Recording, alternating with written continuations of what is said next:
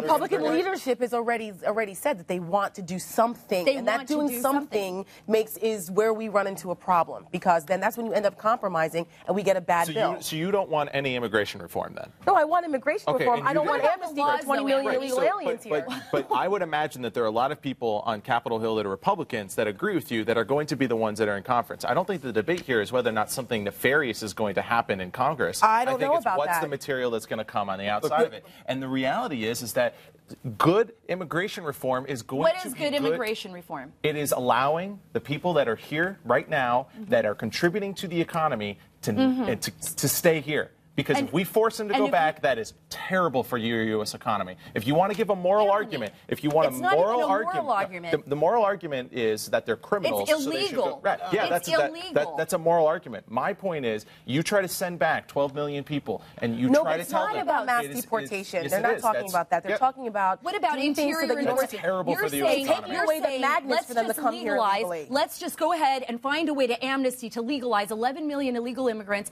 but yet interior enforcement is nil. We're not doing the checks we need at the border. Our border is full of holes. Our Border Patrol agents aren't able to do their jobs. Sure. Our ICE agents' hands are tied. Look, and the administration is just going to legalize everyone. And what's going to happen 10 years from now when another 11 million show up? Border security is important, but it is also important that we not gut the U.S. economy by sending 11 million people back. But nobody's talking about a mass deportation, and nobody's talking about mass deportation. What about all the people in this country that don't have jobs? Then why do you keep talking about them being here illegally? Because that's the thing. It's like they're here illegally. They broke a law. So what do you want to have happen to them?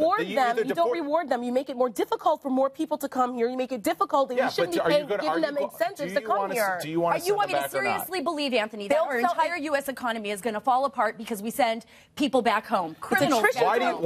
What is the argument against Obamacare? That it is forcing businesses to take on costs, and that it is causing a decrease in output because we have fewer workers that are able to work full time. That is bad. If that hurts, if Obamacare is going to hurt the economy, then having 10 to 11. Let's hold our companies accountable for bringing people into this country and making them slaves for us instead of paying the American worker what they need. So what you're saying is Americans aren't going to do those jobs? That's right. So we bring infuse this with more. Do you guys think that we should send 11 million workers back overseas? So I just say one thing? Go ahead, Bob. This has been highly entertaining. I really enjoyed this.